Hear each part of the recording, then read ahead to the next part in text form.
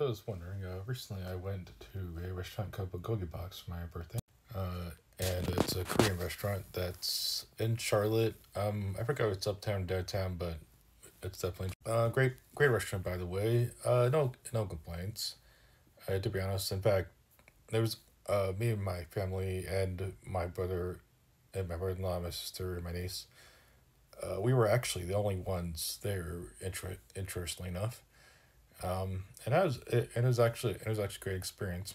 And in fact, definitely recommend getting the tea there, which is served to you, actually by the kettle, so you can pour it yourself. You'll get plenty of tea. Trust me. I ordered the oolong, and my mom ordered the peppermint. I believe tea. Yeah, peppermint tea. Great, great tea. To be honest, definitely love the oolong. Yeah, it's good times. And then I had my meal, which was a Korean fried chicken bowl.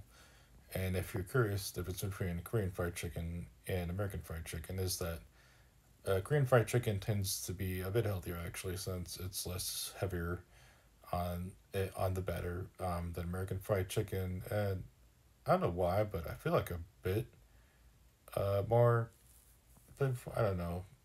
I feel like maybe the American fried chicken is more spices, but either way, I don't know. There's something about it, there's definitely something there, which is awesome. And totally Korean fried chicken bowl had like corn, and of course the Korean fried chicken, and it was top of rice, and there was also pickles and some other things, and it was quite nice. Everything blended together quite nicely actually.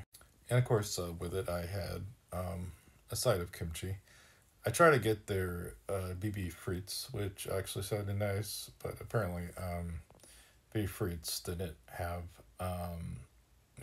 they didn't have offered as like a separate side dish for some reason, but it got offered as an appetizer, which is interesting. I'm like, okay, but yeah, not like my other guys. So yeah, otherwise, great experience.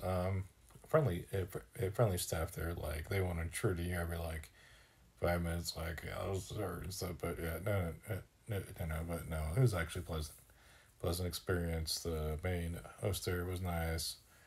In fact, there was only like our families and stuff, and then like some random guy just came in and came out. And in fact, interest left. This restaurant was actually I did parm billing, which is surprised me because it was a Friday night, and like barely anybody was like there, despite the fact it was underneath the parm billing, which I'm like, this is interesting. But otherwise, great place, great food. The uh, uh my complaint was the kimchi being a little bit spicy, but it's not like a crazy spice. It's not gonna knock you out or anything. So it's actually quite cool down. But otherwise, yeah, five out of five experience.